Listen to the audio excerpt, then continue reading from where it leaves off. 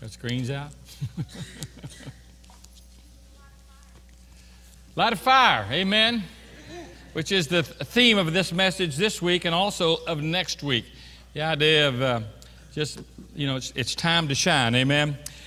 You know, a lot of people have a little struggle with this in their spiritual walk in life, and they often come back with these questions. Well, what's the secret of this, and how can you know this, and what does it take to be this kind of, I know what the Bible says, I'm supposed to be this kind of on-fire believer, and, and they kind of approach it like they see some people living that way, and they're not living that way. They want to know what the secret is.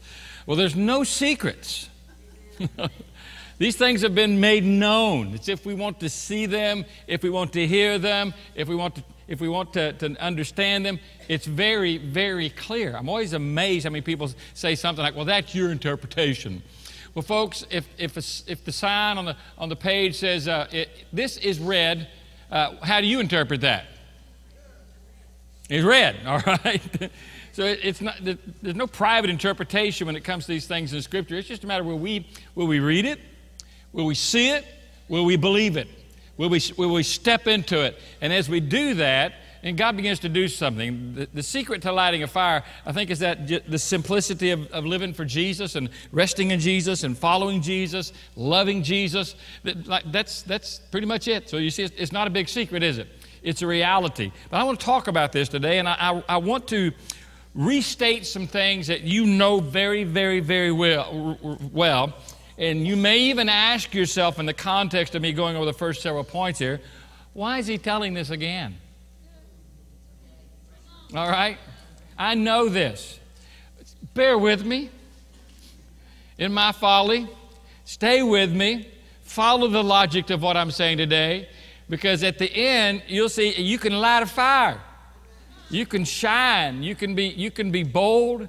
You can be deliberate in your life. You can have direction. You can live with intent and purpose like you never have at any other time. But let's not get away. The apostle wrote to the folks at Colossae, and he said, listen, be not removed from the simplicity which is found in Jesus Christ. It's amazing, at least for me, how I can make it so difficult sometimes and so hard when it is not that way at all, except in my perception and my understanding. Let's get back to the Scripture and what does the Bible teach. There's a passage in John 15 that lays it out like this. I am the vine, you are the branches. He who abides in me, and I in him, he bears much fruit. For apart from me, you can do nothing. How do you interpret that?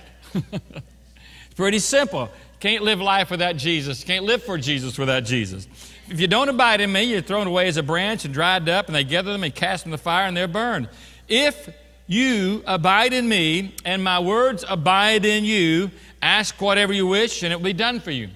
My Father is glorified by this, that you bear much fruit, and so prove to be my disciples. He said there's a way, there's an evidence that can be seen, testified to, that you really are my disciples. How is it? You'll bear much fruit.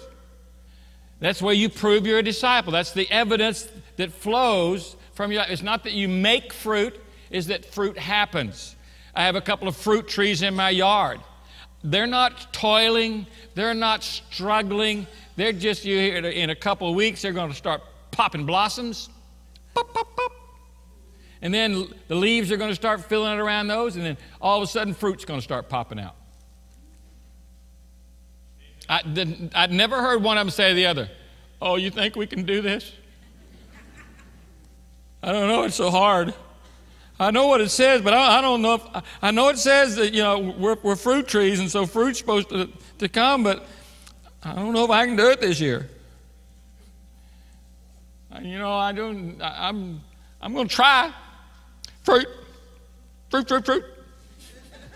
I'm thinking fruit, I'm confessing fruit, I'm believing fruit. No, there's a flow that takes place because those roots are abiding in the right place, and they're functioning the way they're supposed to function, and they're bringing nutrition up through the tree. It's going to happen. Fruit's going to come. It's the nature of that tree to bear fruit.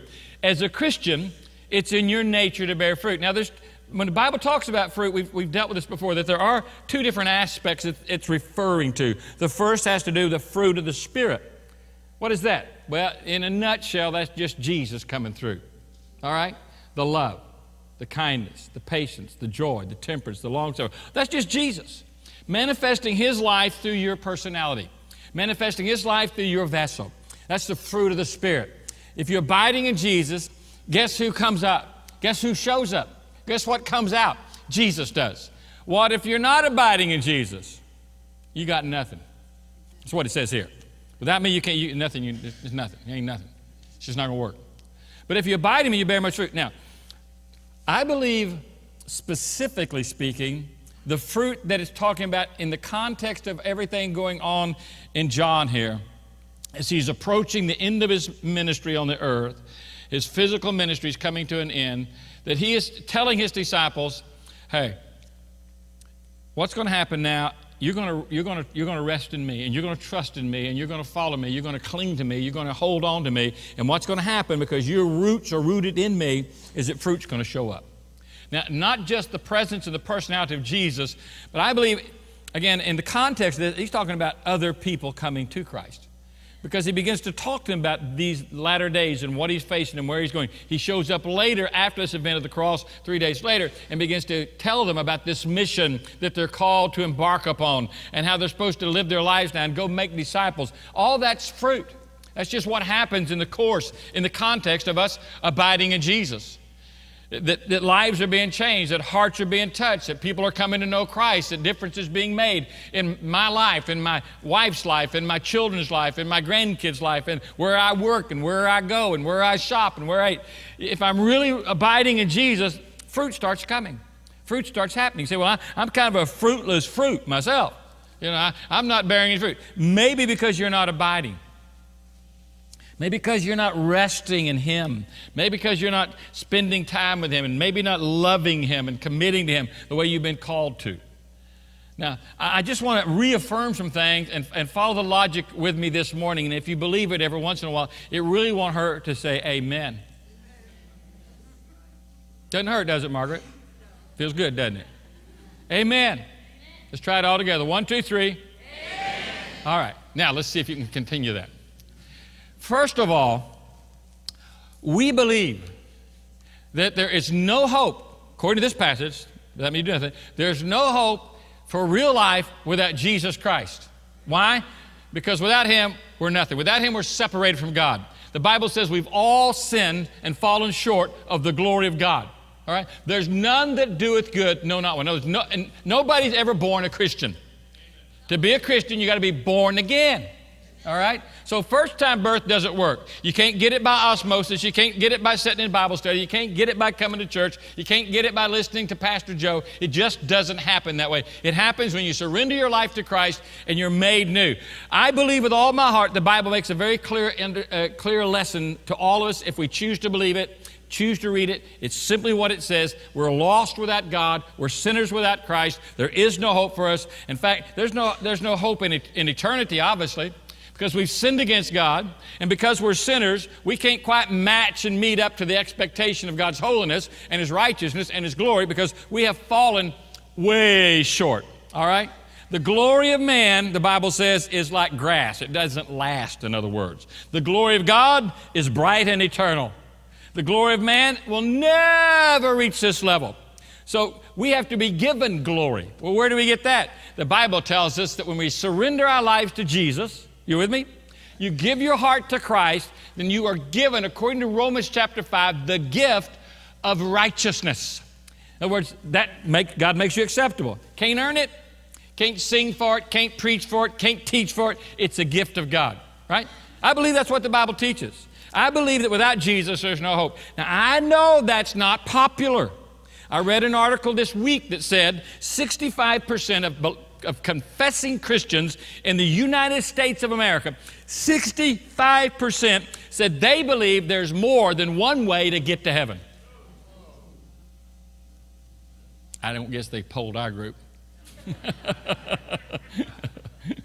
They didn't ask. I didn't get the question survey, did you? If we did, we'd be in that other 35%. In other words, there are people sitting across this nation today filling churches up of all kinds, all abominations and denominations that you can think of, and many of them believe that there's more than one way to get to heaven. I contend, if there is more than one way, what is it? I believe the Bible teaches, we believe the Bible teaches that Jesus made it very clear, without me you can do nothing, all right? In fact, he put it this way, I am the way, the truth, the life. No one comes to the Father but by me. Amen. Now, I believe it. You believe it, amen? Right, we're all on the same page here. There's only one way to get to God. And what if there were 10? Well, we'd still come up with another 1,010. What if there were 23 ways to get to heaven? Oh, we'd have another 23 we'd make up ourselves. So how would we know? In the wisdom of God and in the great mind, intellect, omnipresent, omniscient, all-knowing God, wisdom dictates, if they're going to get to heaven, let's make one clear way. And that one clear way is because man has a problem called sin, we have to deal with the issue of sin. So the one clear way will be that someone has to pay the price for sin. Now, if I'm going to pay the price for my sin, how am I going to do that? I have to spend eternity in hell. There's not much hope in that, is there? Eternity means eternity. Y'all know how long that is, right? A long time. Ain't getting out if it's eternity. So if I'm paying for my own sin, that means I have to, the wages of sin is what? Death. But the gift of God's eternal life through our Lord and Savior Jesus Christ. So one comes who has never sinned and pays the price for the sin of everybody. Doesn't that sound more realistic? By the way, it's because on the other side, one man sinned and opened the door, gave Satan the keys, and since that time, all men were born sinners. So as one man came and blew it, now the God-man, the man-God, Jesus Christ comes and makes a way for every one of us. One way, one truth, one hope, one church, one faith, one spirit, not multitudes. That's about the weakest clapping I've heard in a long time. But not only is there no hope in life, because the fruit of the Spirit is life, it's joy, it's peace. Jesus said, I've come that you might have life and have it more abundantly. There's no hope in eternity. There's no hope in the present life. There's just no hope. If you're here today and you don't know Jesus Christ, you're probably not even aware of it, but you haven't yet discovered life. Oh, Pastor, things are good over here. Not as good as they could be. Not as full as they could be. If you were happy where you are, you quit looking at all these different avenues you've been looking to find more fulfillment. Jesus comes and brings a real, genuine fulfillment. But we're in war, right? The Bible says Jesus spoke of the opposition. He called him the thief. The thief comes to steal and to kill and to destroy. I've come that you might have life, and that life abundantly. Full living, real life, real fullness of life. It's not going to come to you until you get right with God, until you surrender your heart to Christ, until you get things right with God in your life. You're just not going to live. You can pretend to have it. You can come to church and talk about it, and you can do Bible studies about it, but it's not going to be reality until you start abiding in Jesus Christ. Getting real. Amen. Now, I believe that. Do we believe that? There's no hope in life without Christ. There's no hope in eternity without Christ. Now, that's not just for me. That's for your grandkids. That's for your children. That's for your boyfriend. That's for your girlfriend. That's for your husband. That's for your wife. That's for your neighbor. That's for the guy at the grocery store. That's for the guy down at the restaurant. That's for everybody. That includes all of us. There's no hope for anybody without Jesus. All right? Now, let's go on as we build this little premise, logically speaking, amen, from a biblical sense. We believe Jesus Christ is the answer. He is the ultimate answer to all our dilemma, to our sin, to our future, to our eternity. Jesus Christ is the sole answer for everything. We believe that He died for our sins, rose from the dead, and we believe He is coming again. Some of us believe that. Some of us are holding on to that hope. I believe Jesus came and lived amongst men, and that He came from God, and that He inhabited human form. And His name was Jesus, born of a virgin. I believe that He lived a spotless life. I believe that He went to the cross, laid down His life willingly for our sins. And as the Apostle Paul wrote, he who knew no sin, he became sin, that you and I might be made right with God, have the righteousness of God on our life. I believe that. I mean, I really believe it with all my heart. Now, that's what we believe. We believe that's the answer. He's the answer for all. But we also believe that the Son of Man has come, that he not just came and died, he came to save that which was lost. Now, you see this theme going throughout the life of Jesus. I'm here, not for myself. I'm here, not to be served. I'm here for you. I'm here for the lost. I'm here for the hurting. I'm here for the broken. I'm here for all men, for all mankind, for everybody. Not just for me, but that he came as a complete answer to my problem and to your problem, which was this issue about our relationship with God. He's come. Now, here's where a lot of Christians, they'll just jump and say amen all the way up to this point. But if we're Christians, we need to understand the next point. And if we're abiding, I think it's important we understand the next point. And you say, what is that? We believe that not only Jesus is the answer, but he has called us to the same purpose of being here to seek and to save the lost. Now, we know he's the Savior, all right? He's the Savior. Who are we? We're the seekers. Now, I know we're having modern church today, and we call it seeker-sensitive, and that means that there's people out there who, you know, we don't want to offend, so we have to be very gentle in presenting the gospel to them and talking about issues that might offend them, so we've got to be real sensitive to seekers. Well, folks, we're the seekers, according to the Scriptures. Saved people are the seekers. So if we're going to be seeker-sensitive, then we have to be aware of lost people. I don't know how they got that all messed up. It's pretty much right there in black and white, isn't it?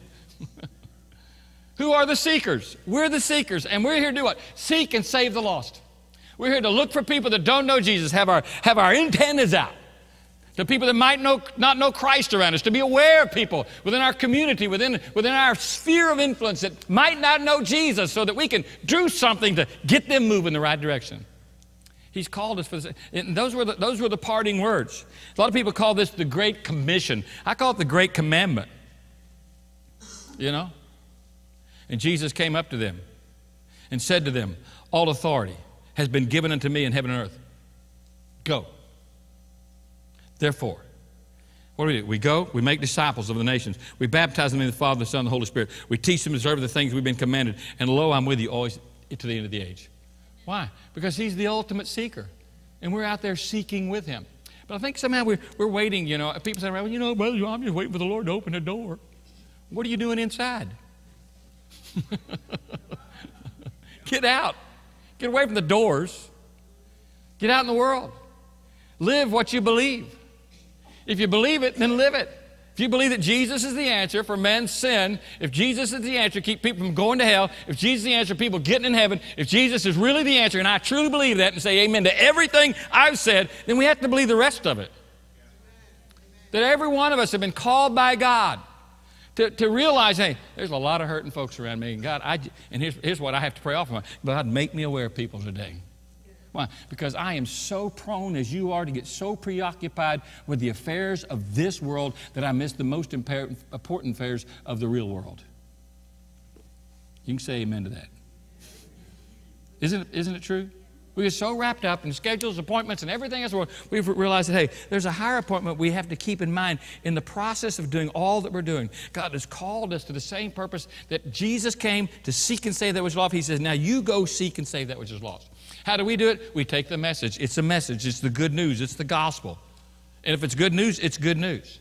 Now, let's not stop there, because a lot of people will wrestle with this issue. You have to understand that not only has he called you that, and you sit back and you start sensing, I've been called. Oh, I feel so helpless. I feel so useless. I don't know if I can do this. All these things come rushing in our mind. You have to understand, the Bible makes it very clear that we have to understand, and we must believe that he has equipped us for this mission already. You don't have to sit around and wait for another blessing. You've been blessed already with all spiritual blessings. He said here, he's giving you a new identity. He says, you're the salt of the earth.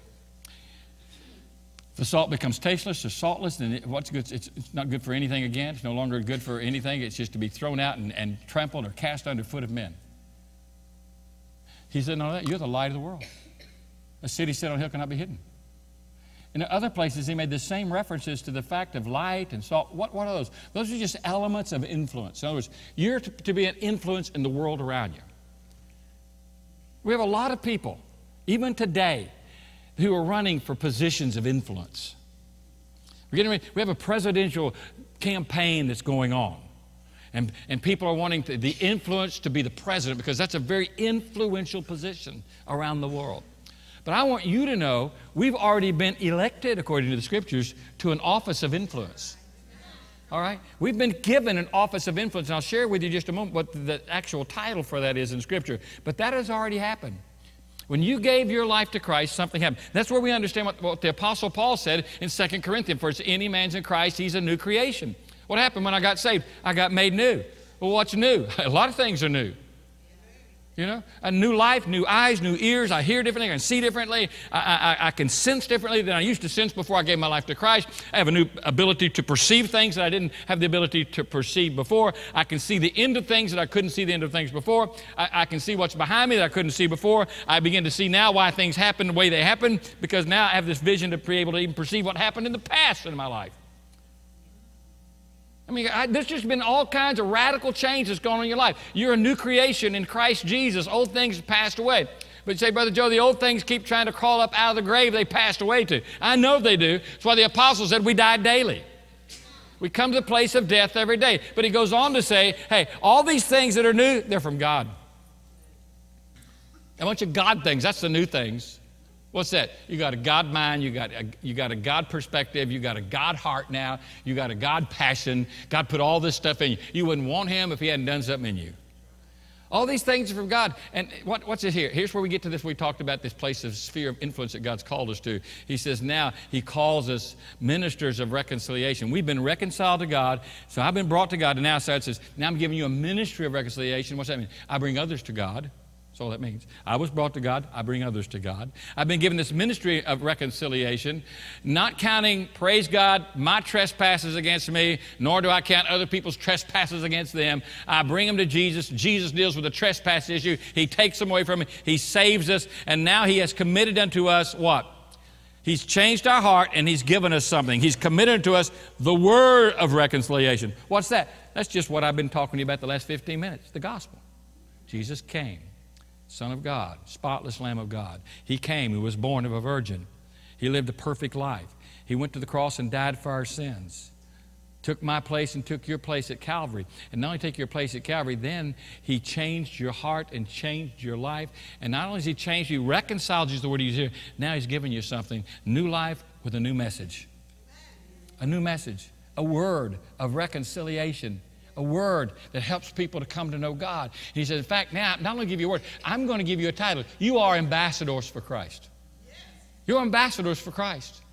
What does an ambassador do? An ambassador is selected by a government to represent that government, nation, or kingdom. We have been selected by God. He's equipped us for this mission. He's made us salt and light. He's given us His Holy Spirit and has called us to this new mission. And every one of us that claim and proclaim the name of Jesus Christ, you are an official ambassador for the kingdom of God.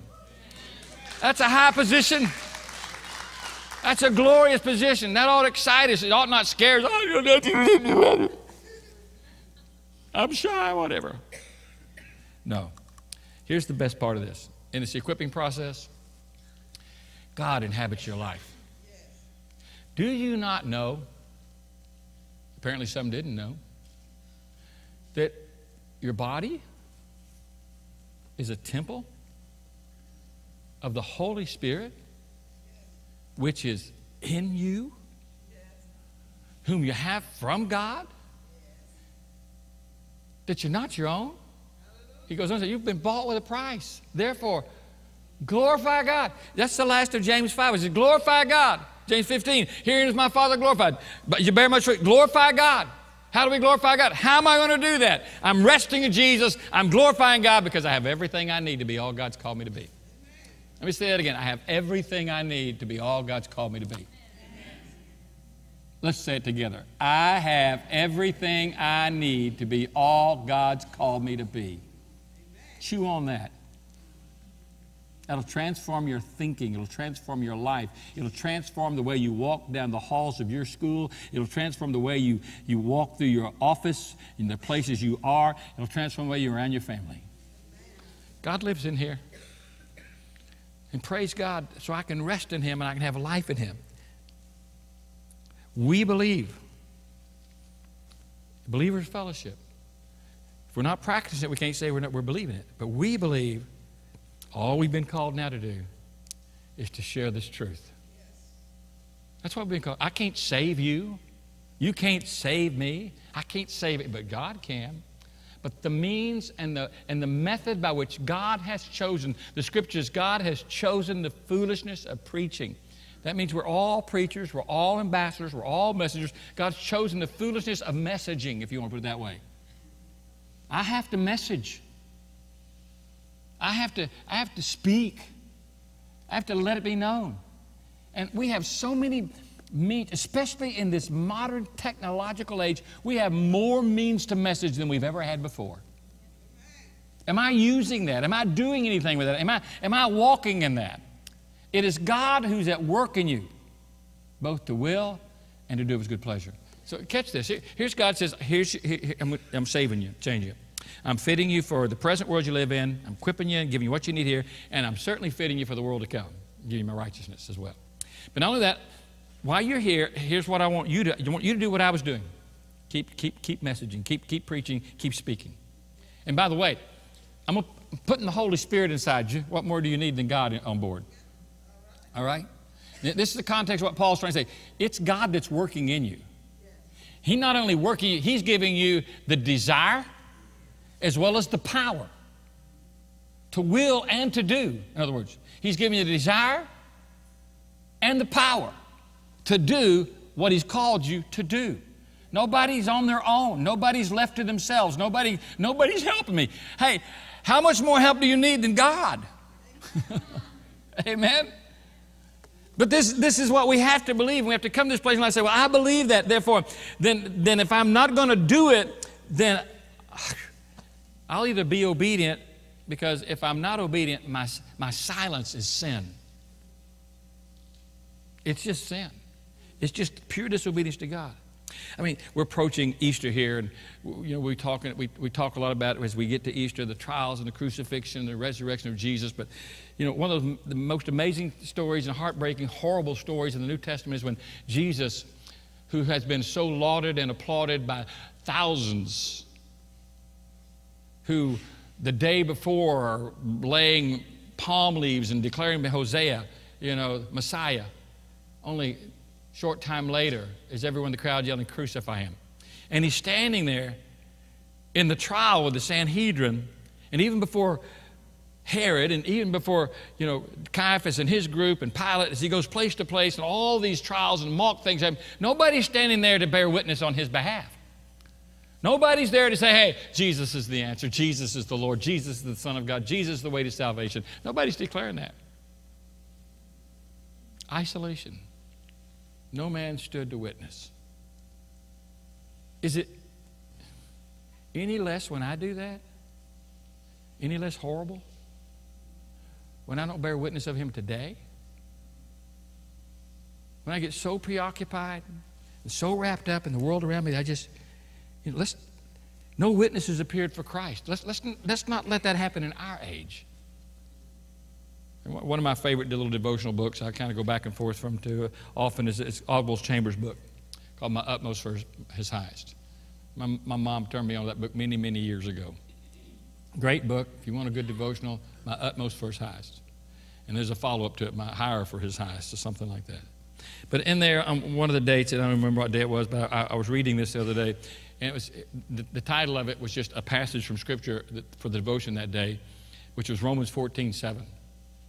Romans 14:7 says, none of us lives to himself. In a more common vernacular, it would be like, no man is an island unto himself. Now, we're living in a day and age when people do try to isolate themselves. They don't want to join the group. They don't want to be a part of the family. They don't want to, they're always hanging on the outside of the fellowship. They're always hanging on the edges. Hey, none of us live to ourselves. Scripture says this very clearly. Here's what Chambers wrote. He says, has it ever dawned on you that you're responsible for others and for other souls spiritually before God? He goes on to say, for instance, if I allow any private deflection from God in my life, everyone about me suffers. He says, Scriptures teach us we sit together in heavenly places. Whether one member suffer, all the members suffer with it. When once you allow physical selfishness, mental slovenliness, and moral obtuseness and spiritual density, everyone belonging to your crowd will suffer. As you choose to turn your life inward, everybody around you suffers. But you say, who is sufficient for these things when you erect a standard like that? In other words, that I'm responsible for everybody. His answer, our sufficiency is of God and of Him alone, who wrote, you shall be my witnesses. He says, how many of you are willing to spend every ounce of your nervous energy, of your mental, moral, and spiritual energy we have for Jesus? That's the meaning of the witness in God's sense of the word, he says. It takes time. Be patient with yourself because God has left us on this earth. What for? To be saved and sanctified? No. To be at it for Him. Am I willing to be broken bread? Am I willing to be poured out wine for Him? To be spoilt, sacrificed for this age and for this life? To be spoilt from every standpoint but one, saving as I can disciple men and women to the Lord Jesus Christ. My life as a worker is the way I say thank you to God for His unspeakable salvation.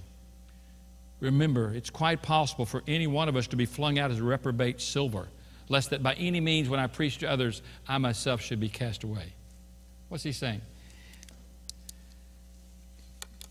You're saved with intent. You're saved with purpose. You're saved for direction. You're saved for a reason. And yes, it's to save you, but not just you. You're saved to be part of the body of Christ. You're saved to be the voice of Christ. You're saved to be the hands and the legs and the feet and the arms of Jesus. You're saved to be in contact with people. You're saved to be in contact with lost people. You're saved to touch people's lives. You're saved to influence. You're saved to be light and salt. That's what the Scriptures teach us. Now, I either believe this, or I don't. You say, well, I don't believe that part. Then throw it all out.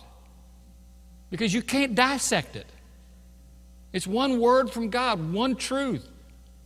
And we embrace it or we reject. We can't treat it like it's some kind of buffet line and pick out what I want and what I don't want.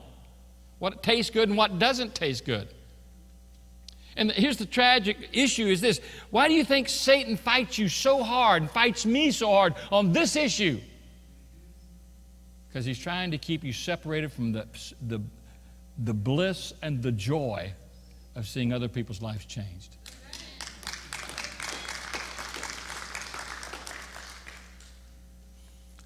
You know the story of Esther. We've used this passage of Scripture often in our church, where the kingdom of the king has people plotting. The king's her husband. He has people who are his underlings, who are his appointed officers, who are plotting behind the scenes to destroy the Jews. It's Esther, who's the young Jewish girl that's been selected to be the wife. She won the beauty contest, so to say. And now she's living in the palace quietly. And her uncle comes and says, listen, death's getting ready to fall upon the Jewish people. You have a responsibility as a child of God to protect your people. You have a responsibility to speak up at this point in time. In fact, here's the words that he shared with her at this particular point. If you remain completely silent, Esther, at this time, relief and deliverance will arise for the Jews from another place. But you and your father's house, you will perish. Yet who knows whether you've come to the kingdom for such a time as this. What's he saying? God's going to bring deliverance,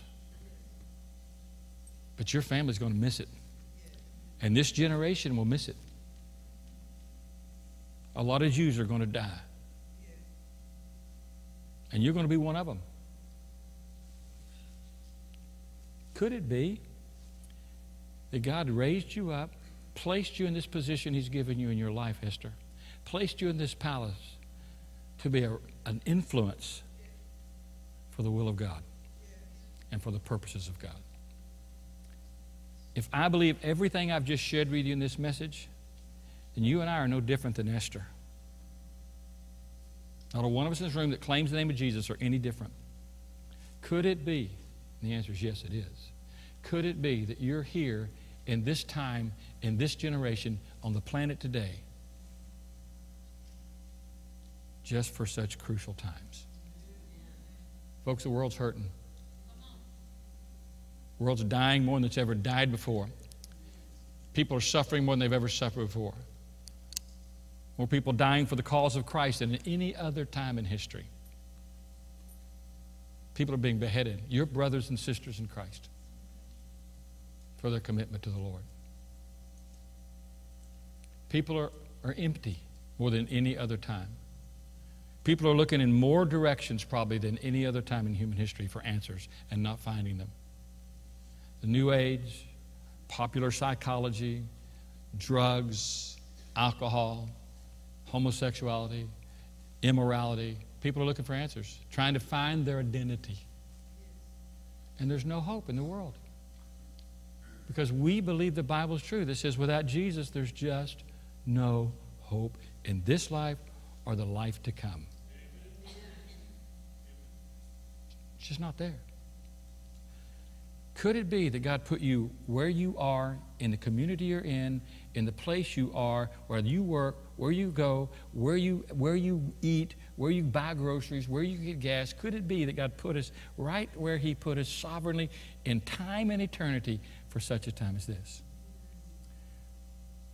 The clock in heaven is going tick, tick, tick, tick, tick. And God has set things in time and in space in a very orderly way. The Bible teaches there's time and a season for everything. If you study the Scriptures, you realize that the season that we are in is the last of the seasons. And the time that we are in is the last of the times. The Bible makes it clear there's going to come a time when there's no more time.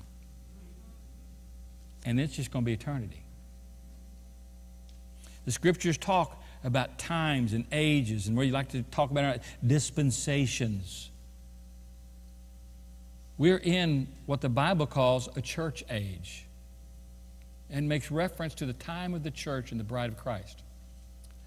It's getting near the end of that time if you follow prophetic reading of Scriptures and read them as they're just written without having to make anything up. It's just very clear what it says. Jesus made the statement, when you see these things come to pass, know that my coming is near, even at the door. 99% of the things that Jesus prophesied would happen are now happening concurrently in our world. The global phenomena, the global disasters, the economic situations, the national situations of kingdoms and nations, the nation of Israel, restored in 1948. In fact, since 1948, there have been so many prophecies fulfilled. It's just been tick, tick, tick, tick, tick, tick, tick, tick, tick. It's almost accelerated over any other time in history. I believe Jesus is coming again. Now, there's a lot of people who think that's a pipe dream. That just means, oh, when we die, He comes and gets us. No. Scripture makes clear we shall not all die. There'll be a time when the Lord will appear and the dead in Christ will raise, and we that remain, those that are alive at this time, will be caught up in there to be with Him. That moment's coming soon. I don't know if it's this week or tomorrow or this afternoon or next year. But it's going to tick, and there's going to be an alarm sound called the trump, and the church is going to be taken out. Time's not done. It's still ticking for another 7 years. Tick, tick, tick, tick, tick, tick, tick, tick, tick. And that period is called the tribulation. That's the period, really, if you don't know what the tribulation is really all about, it's about Israel. and restoring them through the hardness and the stiff-neckedness that they've had in their lives, the rejection of the Messiah. God's going to get their attention, and they're going to turn to him. And the Bible tells us that all Israel is going to be saved in one day. So what's that mean? I have no idea. I just know a lot of Jews are going to get saved in a day. And I know the result of that, there's going to be 144,000 of them that become evangelists in a day and go to the rest of the world and preach the gospel. And the people who believe during this 7 years of tick-tock, tick-tock, tick-tock, they'll die for their faith. They'll be martyred. We're on the edge like at no other time in history. Now, I know some of you say, well, Brother Joe, I've been coming to church here as long as this church has been here, and you've been saying that every year.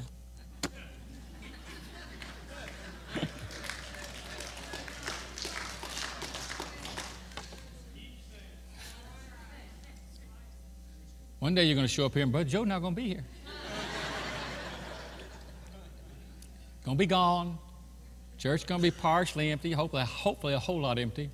But there'll still be some folks come to church that Sunday morning. Where'd everybody go? Only the redeemed are going to go at the sound of that trump. But what an opportunity we have. We need to light a fire in our own hearts. The apostle told the church, I need you to stir the flame. And literally, it's turning the coals so that the air can be breathed back on those coals so the fire can spark back up. The air is the Holy Spirit. We need to let God turn the coals of our heart. Let him start searching and purging and dealing with our hearts and realize, man, I am missing the most glorious opportunity in eternity to be used by God. Now, let me just be real honest with you folks. Believers Fellowship, this has to be our goal. This has to be our purpose. That has to be our intent, that we are making disciples, bottom line. That means we reach people for Christ, we teach people for Christ, we baptize them in the Father, and we teach them to command all things that Jesus told us. That's making disciples. Everything we do has to be about reaching disciples. If it's the food pantry, the clothes pantry, if it's a women's Bible study, if it's a men's Bible study, if it's our lift groups, everything we're doing, children's ministry, it's all about making disciples, bottom line. If you're looking for something else in a church, this ain't it, all right? You're going to go somewhere else. This church is about keeping Jesus at the focus of everything we're doing. It's not about building.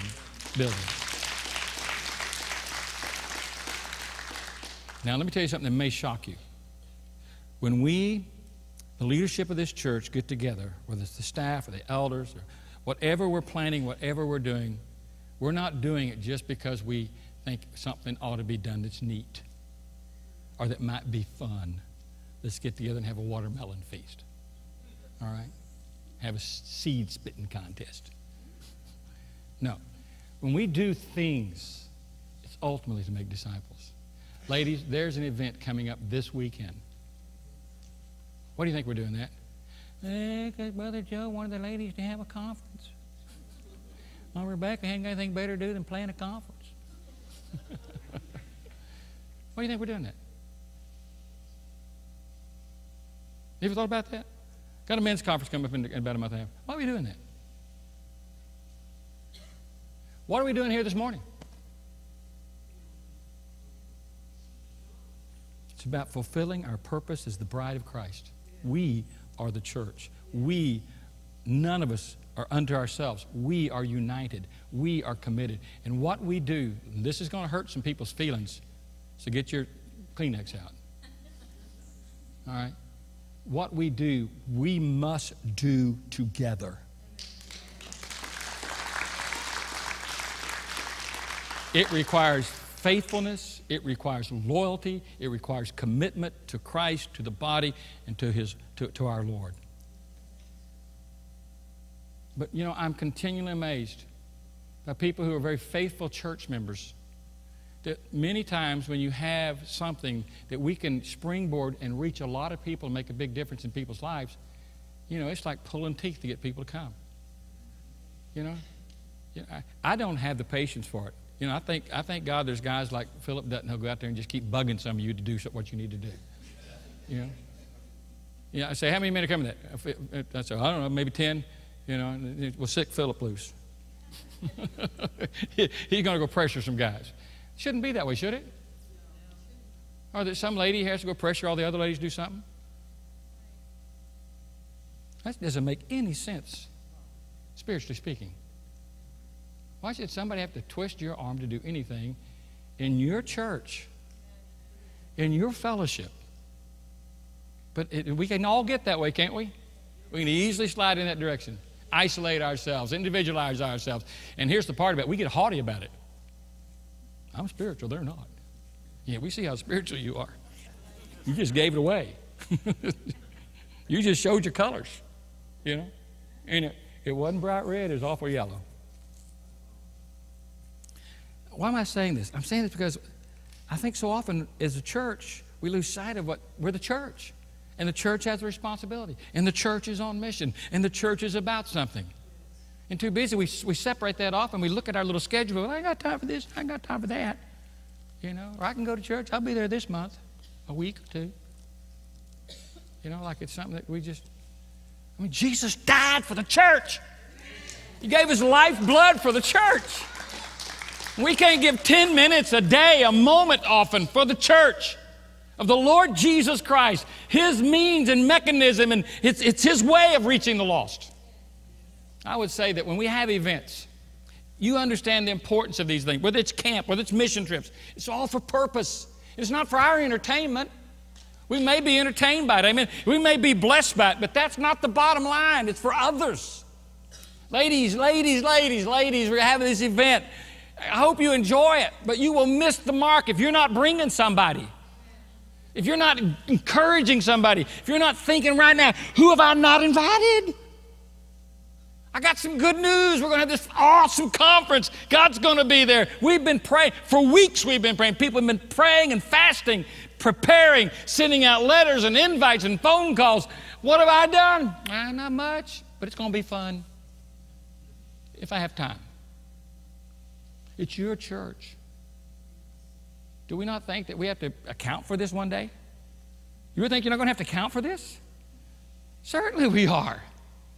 We're here in the kingdom. We're the kingdom people. We're the kingdom church. So we have kingdom responsibilities. Let's fulfill them. Let's be what God's called us to be.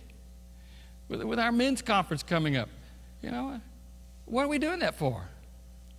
We just got to have something on the calendar to do. No. We're going to make disciples.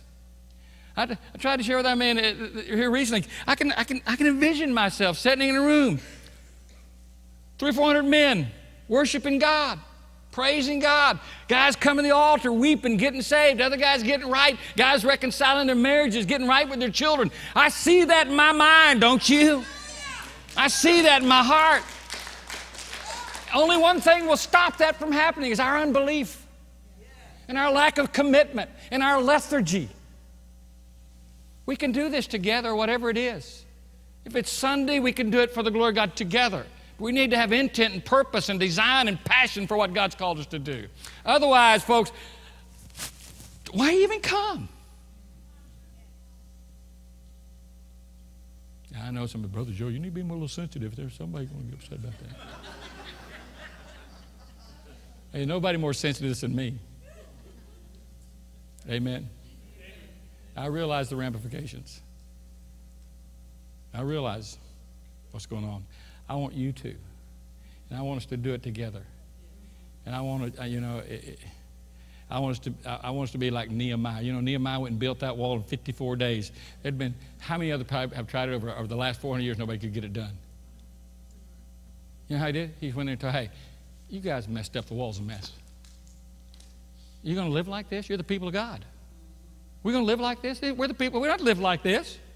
This is a dishonor to the Lord. Let's get this wall built. We're God's people. We're God's voice in the world. Let's do what God's called us to do. And that was the appeal. Shame on you. Let's get after it. Let's get after it. Every man and every man's household. We're going to do this, and we're going to do it corporately, jointly, together. And you know what happened? They all got built in 54 days. Oh, there were a lot of opposition. There was all the naysayers. You know, you got those guys, Sanballat and Tobiah and those other guys. I love Nehemiah. I said, just you keep working. Don't pay attention to them. Amen. You know? And if they come at you, hey, have a trowel in one hand and a sword in the other, you'll be all right. They came to Nehemiah. Nehemiah, we need to have a business meeting. Nehemiah said, I ain't got time for that. I'm about a great work. We're about a great work. Do we realize that? We're about the greatest work of all. Hallelujah. We are. There's nothing greater than what we're doing. Why? Because we're doing what Jesus was doing. We're doing everything we can to reach the lost world. So let's do that, and let's do it with passion, and let's do it with a burden, and let's do it with conviction, and let's do it with grace, and let's do it with the honor and the glory of God at stake and at the heart of all that we're doing. Yes.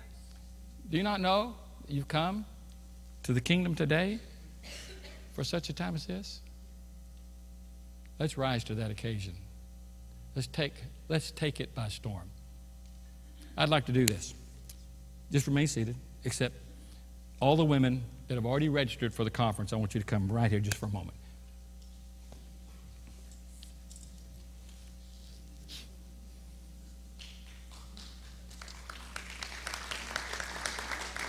These girls already have close to 100 women already.